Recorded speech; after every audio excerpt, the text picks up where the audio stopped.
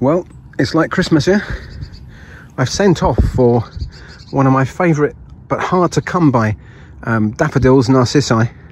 This is Cyclamineus there, and you can see, let's get the label, you can see why they call it that, because the outer ring of petals kind of fold back like a cyclamen flower, and then you get this kind of long narrow cylinder of a trumpet down through the center of the flower.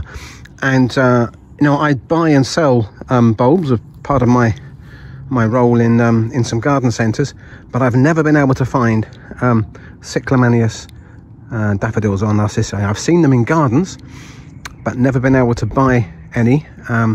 It's quite a rare bulb, from which I'm guessing quite a few of our popular dwarf daffodils, I'm guessing varieties like Tay and Jetfire, very popular mass-produced compact daffodils, beautiful in their own right, but don't have this almost kind of weird tube-like flower that you get with Cyclamineus narcissus. So in the end, I had to go online, which is almost kind of against my religion, and started to search for people who were doing it, bulbs of this particular narcissus here in the UK. And I found a company. I need to point out, I'm not being paid for this. I've bought these out of my own pocket at great expense to the management because I wanted them.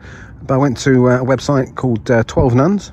There they are, and they seemed to be about the cheapest. Shows that my mind works, but also they had a very good reputation. So I'm just going to show you how they've been delivered, and I think they've been delivered really well. So there's one that we unpacked earlier, but let's just open this up.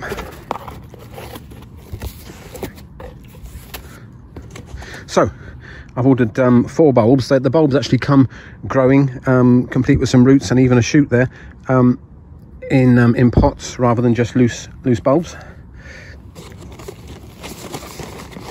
And you can see they've been well wrapped. And let's see if we can, there we go. Look at that. So what a really good way of protecting the soil and the bulbs and the roots, the parts of the plant that are in there, by putting that little bit of Hessian sac over there.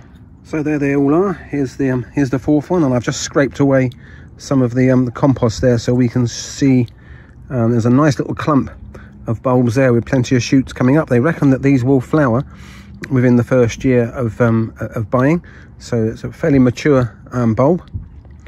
So all I've got to do now is work out where I'm going to plant these here bulbs, and I'll probably see if I can get like a terracotta bowl or something like that for the first year and plant them up into a nice bowl, and let them kind of grow a bit more for a season, and then we'll have to see if we can find some space in the garden. So there we go, exciting times. I'll show you what these flowers look like in the spring. In the meantime, I'm just going to look lovingly at my pots of compost with little bulb shoots coming in. Thank you very much. If you've got any questions about growing daffodils or other bulbs, or indeed if you'd grown some rare bulbs like these Cyclamineus daffodils, do let us know via the comment section here on YouTube. Thanks very much. Bye.